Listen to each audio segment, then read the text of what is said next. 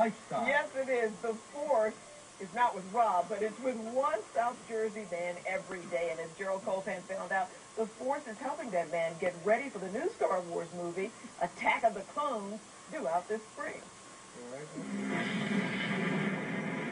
It's the very first spaceship you see in the very first Star Wars movie, the TANTIVE IV Rebel blockade runner, last seen being captured by the Empire, now being rebuilt in South Jersey.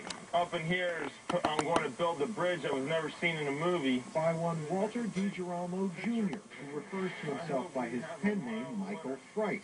He's quite the Star Wars fan. I live, eat, and breathe it. And for the past few months, he's been building a 1-foot to 1-inch scale replica of the runner, which he says is the world's largest custom-made Star Wars toy. I figured if I had it ready for Episode 2 premiere in May, it would garner a lot of media attention, give some exposure to my name, Michael Fright, and that I write screenplays. This is an AT-AT walker I built to scale to the action figures. We don't know how his writing is, but it's clear this isn't his first model. In a special room dedicated completely to his Star Wars collection, Mike has homemade versions of the big AT-AT walkers from The Empire Strikes Back, as well as a 6-foot Jawa sand crawler and Jabba the Hutt sail barge. But for the foreseeable future, this is the obsession. Not everyone's been ecstatic about the presence of the blockade runner. At first, the city fathers couldn't figure out what the hell was going on, but they couldn't find a law that says you can't build a starship in your own front yard.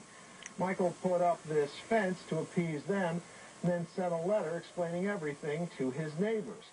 Now it seems that everyone's on board. The TANTIVE IV. The next movie comes out in May. By that time, Michael hopes that this will look just like this.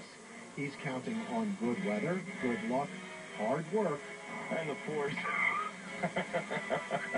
And may it be with him. In Blackwood, Gerald Colpan, Fox News.